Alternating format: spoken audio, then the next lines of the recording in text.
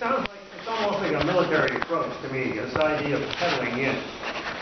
You know, when you go in there and take out a target, there's some, what do they call it, collateral damage. In this case, there's some collateral damage. Some people did have their constitutional rights violated. We're kind of punished. I mean, I just think it's totally wrong to punish people for not really doing anything that's wrong.